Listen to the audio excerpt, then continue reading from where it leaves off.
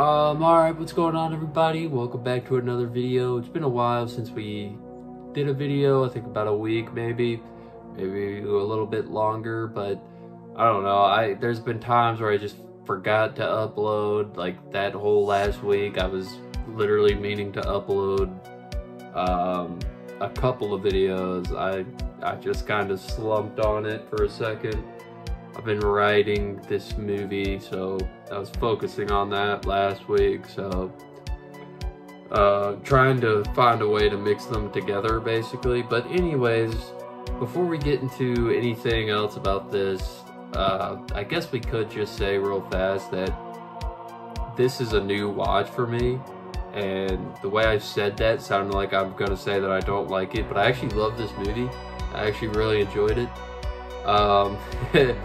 I don't know if it would pass in today's society because of just who the main villain is and whatnot. I mean, it might be able to. I don't know. A24 seems to make it work somehow. They seem to find workarounds or whatever. But basically, this movie's main villain is neo-Nazis.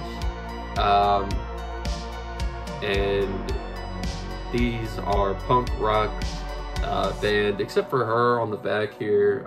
I'm showing off the packaging as I talk. But her on the back, she's not in the band, but she's actually superior, I guess you could say. But yeah, I'm trying to pull out the art cards. It's not really working out for me at the moment. It's okay, I think we're almost there, and we are. Let's take a look at these art cards real fast. I've already lost track of what I was saying. Sorry. But yeah, so this is basically a movie about a punk rock band, low on luck, low on money, barely have anything right now to their name, and they're trying to make it as punk rock band, but there's this interview scene in the movie where they explain why they're not as popular as they could be. It's because they don't like to use social media, so that's like kind of, I guess, super punk rock band, if you will. Like, they go sicko style with the punk rock. But yeah, so they go to this, so they go in all these clubs and all that, and surrounding areas to get their name out there. They get sent to this rundown, almost abandoned, what looks like a diner, to be honest, with there's like 4 people in there, and none of them even seem interested in the type of music. They look like the type of people who just want to go in there and just drink their freaking coffee.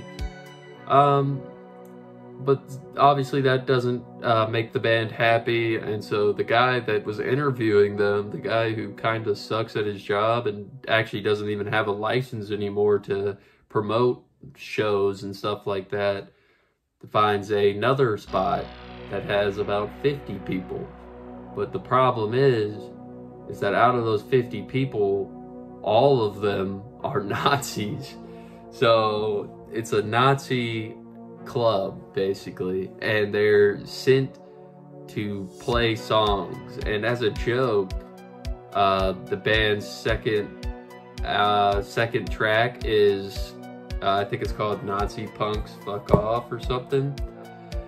And basically they sing that, and it raises some brows, and they stumble across a dead body, or a person who is just in the midst of being deaded, I guess, unalived, if that's what we're calling it.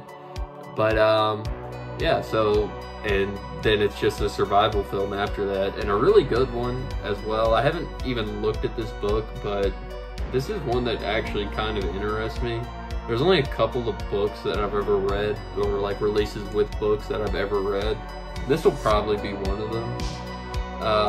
Because, I don't know, this movie's just so intriguing to me.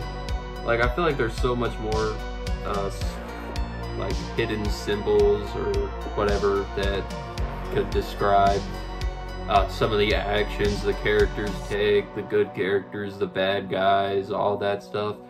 And I can't believe I haven't already mentioned this, but Patrick Stewart is in this film. And if I got that name wrong, I promise you guys, I've seen Star Trek, okay?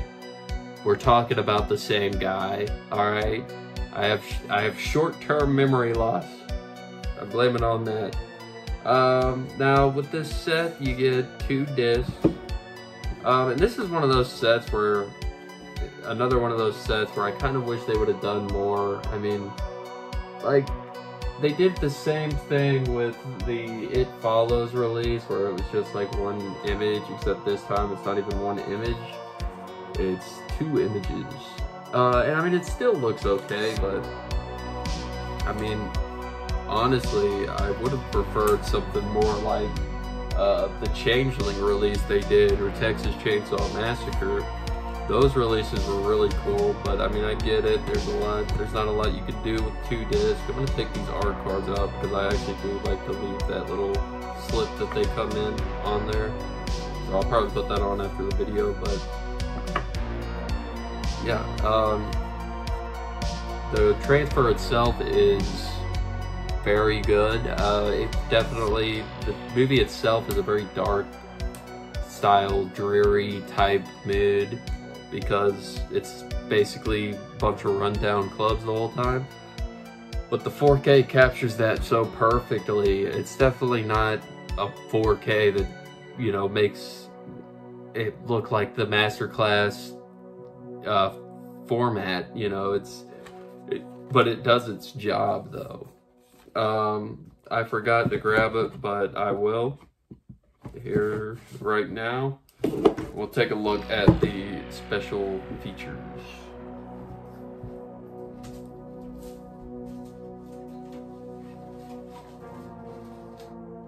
I don't remember them by heart. I don't even know if you heard that. I don't remember them by heart, but I have them here. You get dual format edition, including both UHD, okay, UHD presented in Dolby Vision HDR. Okay, and here's the features. You get new audio commentary by Raina Carventes and Prince Jackson, and an audio commentary by writer-director Jeremy Saulnier. And I probably will never listen to these. I'm not an audio commentary type of guy. So I think the only audio commentary I've ever watched was Fede Alvarez and the cast of Evil Dead, and that was a good commentary. Made me want to watch more, but I don't know if I could. That was just too good. You got Going Hardcore, a new interview with Jeremy Saulnier. That was a pretty good interview, I'd say. Punk Rock, a new interview with actor Callum Turner. I enjoyed that one very much. That was a really good one. Rocking Out, a new interview with composers Brooke and Will Blair. Very interesting to understand the rock, like, you know, punk rock and stuff like that. It's kind of what it goes with. Going Green, a new interview with production designer Ryan Warren Smith. I didn't watch that one yet. Surprisingly, that's the only one I haven't watched. And Nazi Punks Fuck Off, Thomas Caldwell on Green Room. That one was pretty good. I wouldn't say any of them could beat the punk rock one. And then you get Archive Featurette, Into the Pit, and Making Green Room. I haven't watched either. Oh, I guess that's the same. Yeah, I guess that's the same feature, but yeah. And then obviously you get a 120-page book, 6 collector's art cards, and a rigid slipcase. Who's not? But yeah, guys, that's gonna do it all for today. I know I'm not really good at reviews, but I really wanted to do one on this release. If you guys enjoyed the video, be sure to like, comment, and subscribe. If you did not enjoy the video, obviously, check out some other videos. You might enjoy those more. I do unboxings, movie reviews. I have a couple reactions. I want to get started back on those, but I don't know if I will. And I have a bunch of other stuff as well, hauls, stuff like that. Just a bunch of stuff, really. I mean, just like random top 5, stuff like that are really fun to do. I got one coming out soon, probably the next video. But yeah, that's it for this video. I hope you guys enjoyed, and have a good day.